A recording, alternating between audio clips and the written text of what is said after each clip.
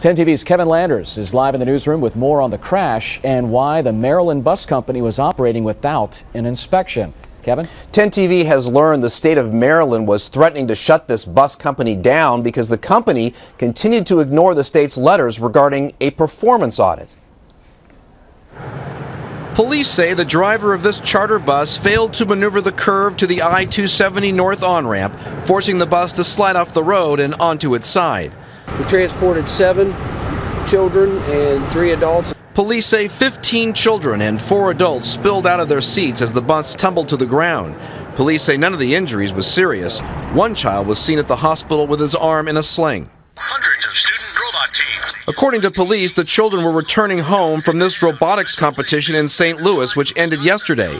The bus, believed to be operating under the name PMC, or Platinum Magic Carpet Ride LLC, according to its Department of Transportation license, operates out of the state of Maryland.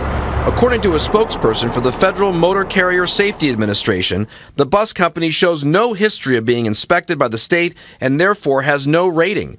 The spokesperson tells 10 TV the state of Maryland sent 3 letters to the company requesting a compliance audit, but the company never responded.